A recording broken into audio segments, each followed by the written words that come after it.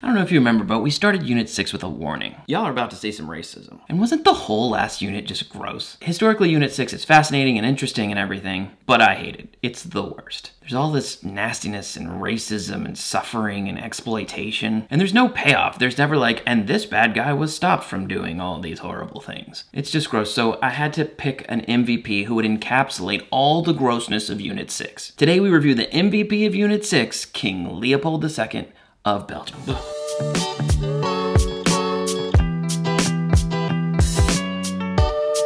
No one epitomizes the greed and nastiness of Unit 6 more than King Leopold II of Belgium. Leopold ruled Belgium for exactly 44 years, from December 17th, 1865 to December 17th, 1909. At the Berlin Conference in 1884, Leopold, not Belgium, not the Belgian Trading Company, but Leopold himself took personal control of the Congo by promising to improve the lives of the people there.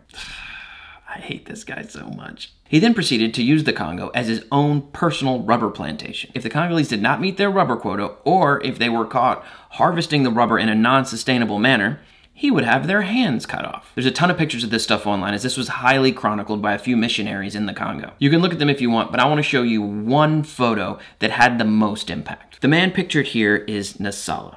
His wife and daughter were killed and mutilated by Leopold's men.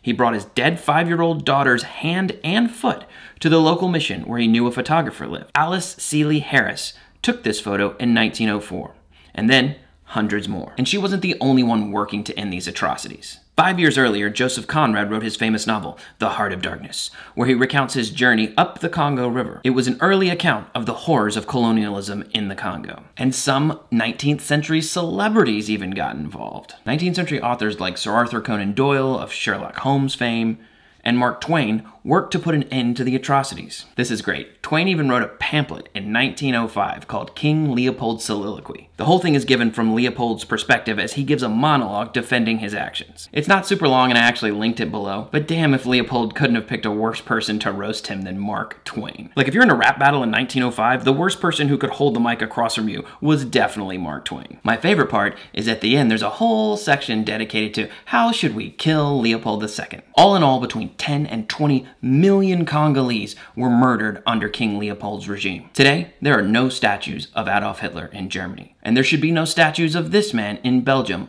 but they are everywhere. And in the wake of the Black Lives Matter protests of 2020, Belgian protesters took to the street demanding that these monuments to genocide be removed. But even today, the mayor of Antwerp, where a lot of these statues were, said he took them down, not because they were horrible things, but because they were a public safety hazard. So that's my MVP. He's not my favorite. He's not the best person. He's not the coolest person. But he's the most valuable to your understanding of Unit 6 and imperialism. Okay, I'm done talking about this guy. Let's leave the modern period behind and move to the contemporary period, 1900 to present. And let's start by looking at some of the major shifts that were happening at the beginning of the 20th century. I'll see you tomorrow.